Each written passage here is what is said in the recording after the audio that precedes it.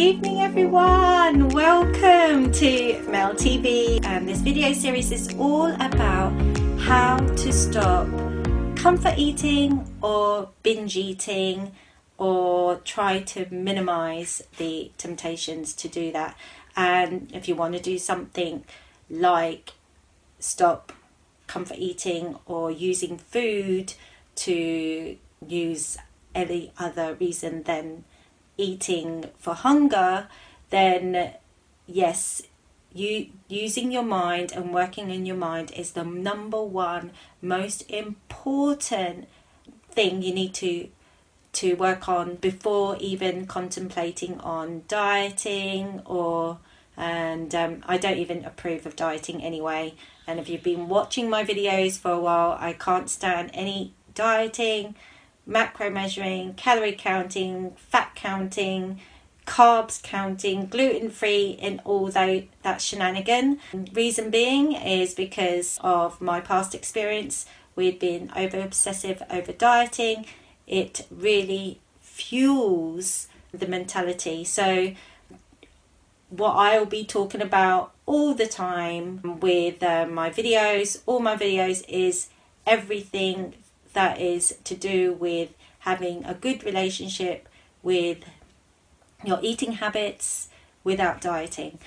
So without further ado, before that, if you've not seen me before, I am Mel, hello, and I am a rapid transformational therapist, and I help people with weight loss and eating disorders, and I use a combination of RTT, rapid transformational therapy, which uses hypnotherapy and various other specific tools to get to the root cause of the reasons why people are unable to lose weight or stick to a diet, or really anything that is blocking them from their desired goals. And in combination with my over 22 years of eating disorder, personal experience in eating disorders and obsession with health and diets, I'm able to combine a package with RTT and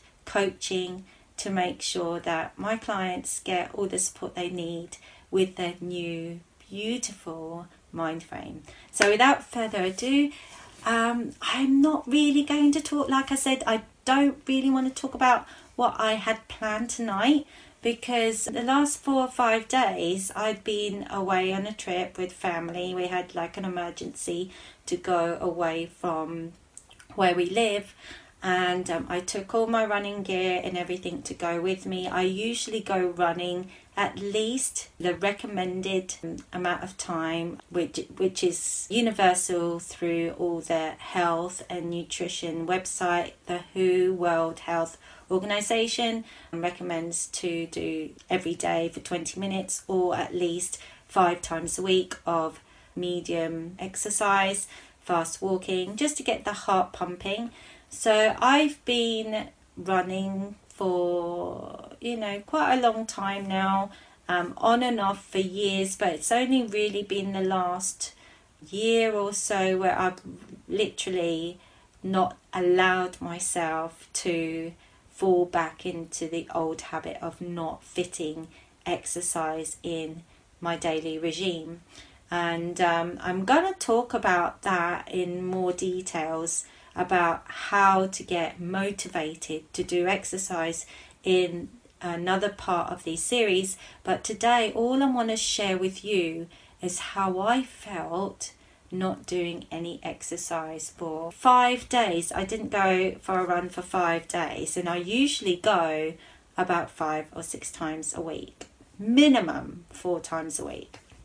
And I didn't go for 5 days because, and there's really one main reason for it, is because I didn't really like the area that we were staying in. It was really rough. I didn't feel safe. It was in the main city, and I mean, I've been running in London before and I felt fine, but where we are, it just didn't feel safe for me to go, so I didn't go for 5 days. And if you've suffered from an eating disorder or any kind of unhealthy relationships to food, you'll probably relate with me when it comes to our emotions. Our emotions are the main driver for the reasons why we end up grabbing for food to comfort ourselves. When I didn't go running for 5 days, not only did my emotions started feeling a bit like really weird and wonky, and even though I spent, I am almost 8 or 9 years clear of eating disorder, and I know I will never ever have an eating disorder again. And all the tools that I have shared so far are all the tools that I used, not just a single thing. All of them in combination helped me stop my eating disorder, literally just overnight like that. So if you are struggling and you want to find out a way to stop your binge eating or eating disorder, or stop dieting, I suggest just go back and try to implement as many of the tools that I've shown you. So I didn't exercise for 5 days, and I'm always usually quite religious and going, and I started feeling really anxious. The anxiety started coming back, even though it's not as powerful as I used to have before. And when you have an eating disorder, unfortunately, when you keep grabbing for food to comfort yourself, it's only putting fuel to the fire. So if you're anxious, grabbing food might make you happy for literally those precious moments while you're eating. And you might even feel a kind of a relief after you get rid of it by over-exercise, whatever techniques you're doing, dieting. It just, in the long run, it makes you even more miserable. So you're kind of caught in this vicious cycle. So, but luckily enough for me, I don't go for food now when I'm anxious. I literally have to ride the wave. And you'll probably have heard that terminology before, because I did a whole video on riding the wave. It's such a powerful tool, and it was actually the one that stopped my eating disorder, literally the tool that completely stopped it. Amongst all the other ones, this one was the most powerful. So literally when I'm feeling anxiety now, I kind of have to grim it and bear it. So that was the first thing. My emotions were driving nuts. The second thing was I was feeling so tired. So when I don't go running or do any not vigorous exercise, I'm talking about really pleasant, I'm not one of these people that really likes circuit kind of train, really, really, really hard things like that. Even Zumba's too hard for me. But really, whatever makes you happy, if you like that kind of stuff. But for me, I like to do running because it's relaxing, but it's enough for me to feel that motivation. It really clears my head. I have done a whole video on all the benefits of doing exercises as well, but all I'm sharing with you tonight is all these things I felt as a result of not doing exercise on a daily or every other day. And this will tremendously impact your emotions if you're suffering from problems, relationship problems with your food. And if you haven't got problems with food, it's going to sound really bizarre, but if you're watching and you have issues with food, you will know what I'm talking about. So that's the second thing with my running. I just felt really emotional, tired, super tired, even though I went to bed earlier than I normally would go to bed.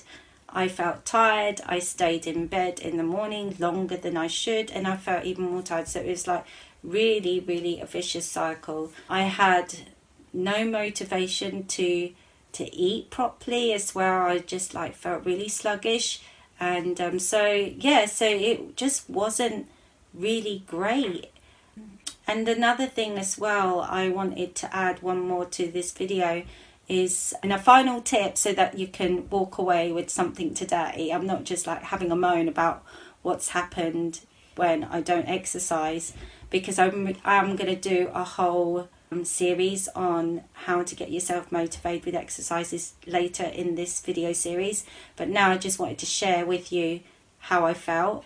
But just to finish this video off, one tip that you can do to also help with your emotions, and then as a result, the pull to eat when you're not hungry will also be less if you have enough sleep. And I know it sounds really basic. Even though I was having longer sleep, I did notice that the one night that my daughter, she had a really awful cough, and I was up literally all night, and I had about 3 hours sleep, and I noticed the next day I was so grumpy. I mean, literally I could rip someone's head off. I was so grumpy. And even though I was like wanting to be present and be a nice person, I was just so grouchy, and it just reminded me all the times that I didn't get enough sleep. And I know when you're suffering from, like, again, like, this is why I'm here for, helping people with their relationships with food, who wants to stop dieting, who wants to stop that vicious cycle of binging and whatever unhealthy relationships you have with food. If you're not getting enough sleep, it's fueling again, you know, this urge to want to grab for something to comfort you, whether it's a packet of crisps, a cake or a cookie. If you're not feeling good inside, your willpower, or like if you've watched me for a while, like, willpower doesn't work anyway, but your strength to try and avoid these foods are going to be so weak.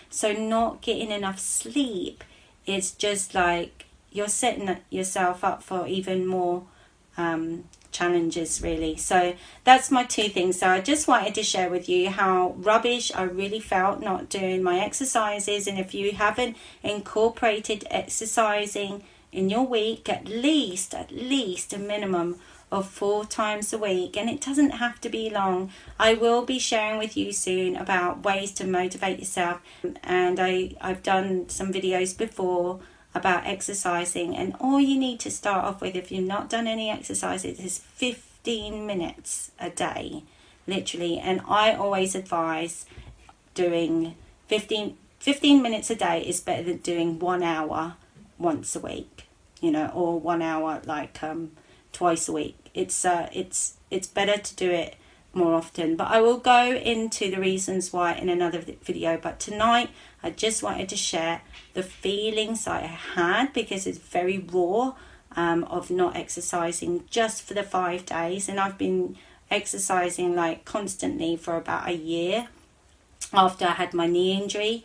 And then also to say how important sleep is to your emotions, and it is advised in lots of medical books. Minimum, I think, is like it's like if you either have too much sleep, it's not good for you. They did some tests on people who lived longer and lived the shortest, and people who had the optimum of 7 hours. And then it said, like, if you have more, it doesn't, you either like don't live as long, but 7 hours is a good amount of hours to sleep. I try to get 7 hours. I have to admit that I usually get 6 hours, but you know, I try to aim for 7, and then as long as it's like, you know, uninterrupted sleep as well, you're good to go. So yes, so tonight was a little bit spontaneous, and I hope it all made sense in the end. So I just hope you can just walk away with